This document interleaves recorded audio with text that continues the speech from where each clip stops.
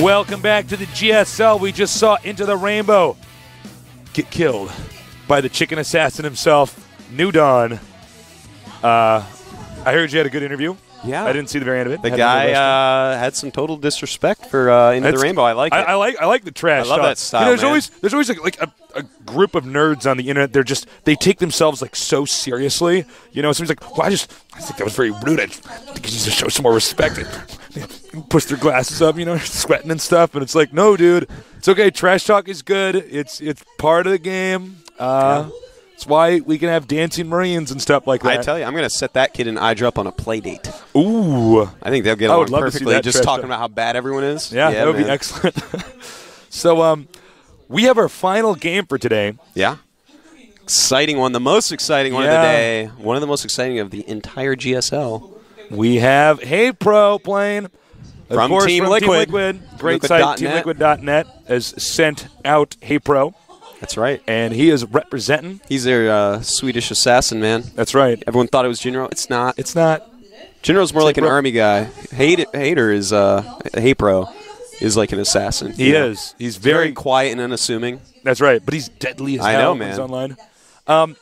Actually, HaypRo was on RS with me back when I was on RS before I left that team to join your team. This is back when we were playing StarCraft 1. He wasn't as good back then, but he's improved so much now. Yeah, he's been one of the best servers in Europe for quite some time. StarCraft 1 and StarCraft 2.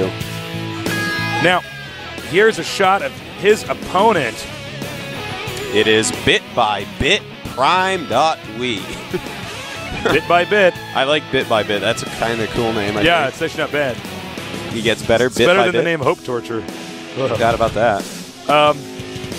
So, you know, this guy, obviously, he's on Team Prime. Even though it says Primo, does it say Prime? Does that say okay? There's a glare on that preview screen. I was like, oh, no, but he's on the Team Prime, and I gotta say, you know, Prime has not had the best representation in this tournament. Yeah. Nothing compared to like what it was like in Season 1. The leagues are no longer dominated by OGS and Prime. Now it's very much more equal across we have the teams. Yeah, much more balance, I think. Yeah. Now here's our Zerg player. Here he is. I love him. You love him. We all love him. From TeamLiquid.net, it is HaypRo. And this guy I could talk about all day long. One of the older StarCraft Gosus. Yeah, he's from Sweden. And an amazing player, very soft-spoken. In fact, another vegetarian.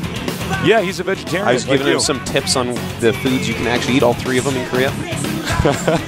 Not very many vegetarian diets you can take out here. Yeah. Anyways, he's a great Zerg, a macro Zerg, a mini Ret, so to say. Yeah. Actually, Sweden's got a very big esports scene out there. Yeah. Of course, DreamHack's just now coming up. Speaking of which, HaypRo is a former DreamHack champion. Yes, that's true. I forgot about that. He won a big, very important StarCraft 1 DreamHack. Right. Just like crushed right through. He's sick good, man. There's no question about it. One of the best players in the world at StarCraft 2. Yeah. He's really not gotten all that much coverage as some of these other players. He hasn't been to quite as many tournaments. That's true. You know, he missed his first GSL, the GSL number 2 he came out for, lost by 1 game in the finals. Yeah. 1-2 in the finals. But now he's here. Yeah. He made it through easily this time. I don't think he lost a single game. He manhandled everybody. First guy to qualify in GSL, in fact, for Season 3.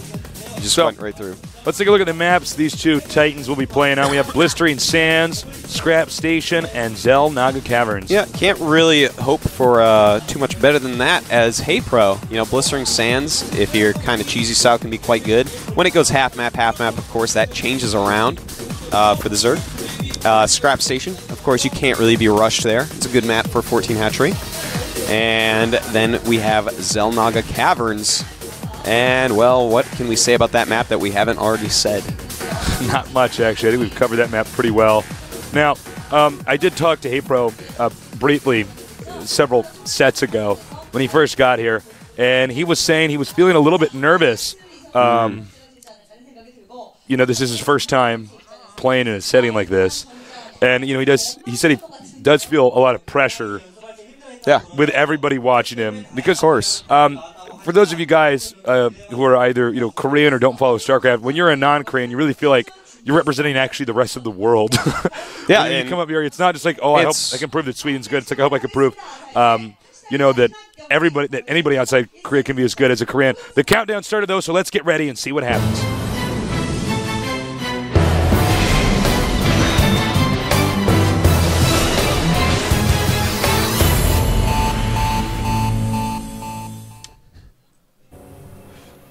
Over here in the red, a very, very worthy opponent here for our Swedish player. He is a few of his friends here in the audience doing a little cheer for him.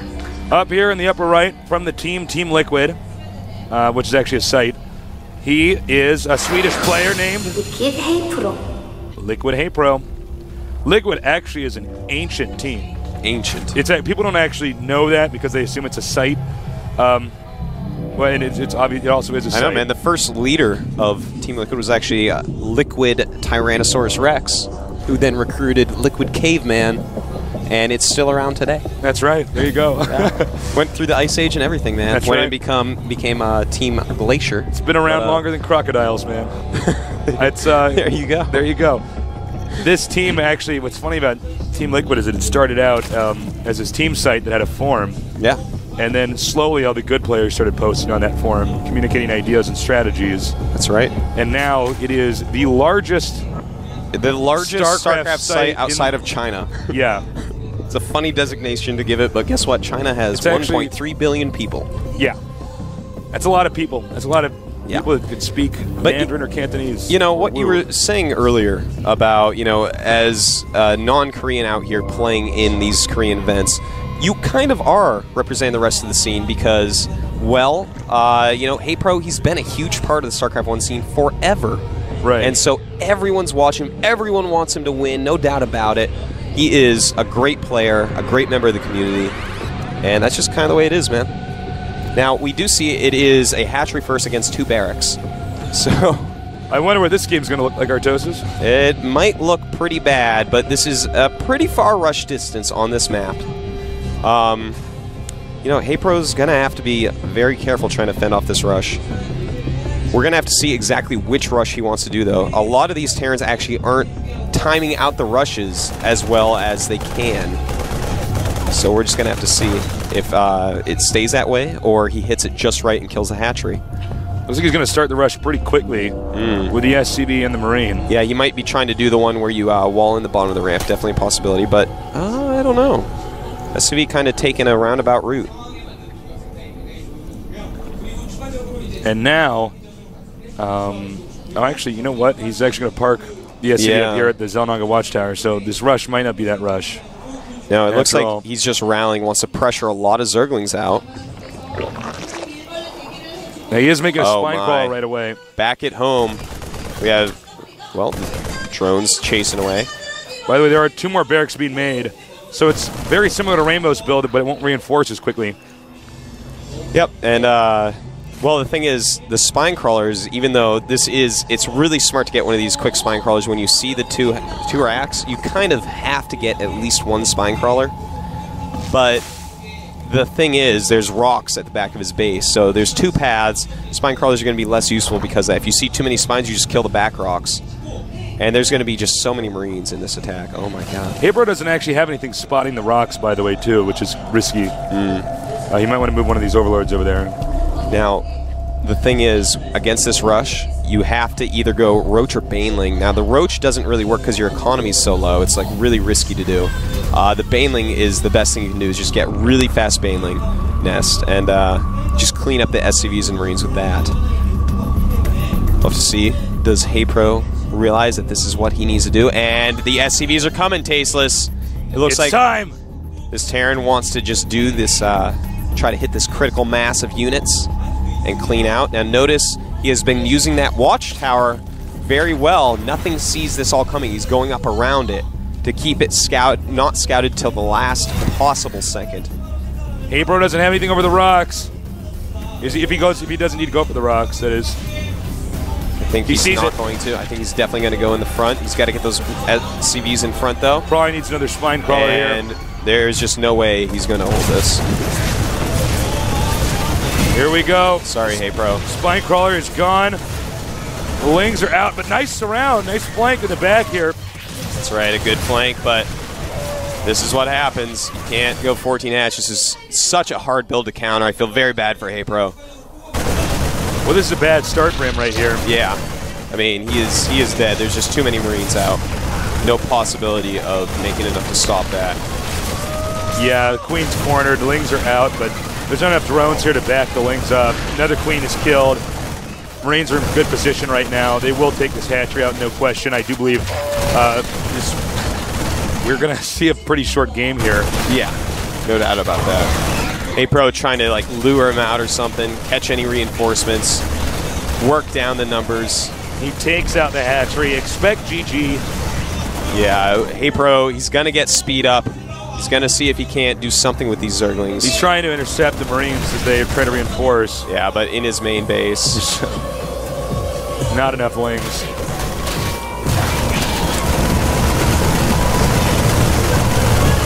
And yeah, we'll be seeing GG any moment here. Yeah, that's basically it. It's kind of painful to watch. Yeah. It's like, well, let's hide back here. Oh, there's a rock here. We can't get out. No, it's a massacre. That it is. Gross. And HaypRo gets absolutely destroyed by the 2 barracks play into 4 barracks. GG. GG. Kind of a GG. Now, I want to talk a little bit about exactly what just occurred there. You know, the 2 barracks Marine attacks are so common on the Korean server right now. Almost every Terran does them almost every single game because it's so powerful. And HaypRo was gearing up for that, but the problem is, as soon as you have those 2 barracks out and you have a single Marine, as soon as that single Marine is out, the Zerg can't scout you anymore, really. The Marines are there, they stop Overlords very fast. You're not even going to try to send one because there's so many Marines. You know there's a lot of Marines, there's 2 barracks. Zerglings obviously can't scout. So it looks like this is kind of the new evolution of the 2 racks because you just can't scout what they're doing. They could be getting gas for all you know. They could be going Banshee. But they're sitting behind these 2 barracks. They can just add another 2 barracks if they want, and they're going to have so much more than you know what to do with. If you don't have that Baneling Nest, you're out. Yeah, he also didn't have that second sunk up, too. There was a lot of... Yeah. He was not equipped to deal with that many Marines. Absolutely. And it's a good strategy that Terran's using right now. Yeah, I know you guys might feel like this is a little bit repetitive, but this is what happens in early this is the metagame shift right now. Yeah, you know, I've been talking about this build a little bit online, and you know, people are like, oh wait, what is it? No way, just do this. It's like, no man, this is actually you can't scout exactly what's going on. It's very hard to deal with. I want to take everything you're saying seriously, but I just keep looking at you and think you look like one of the Beatles right now. I love what they've done to your hair today. It looks very good.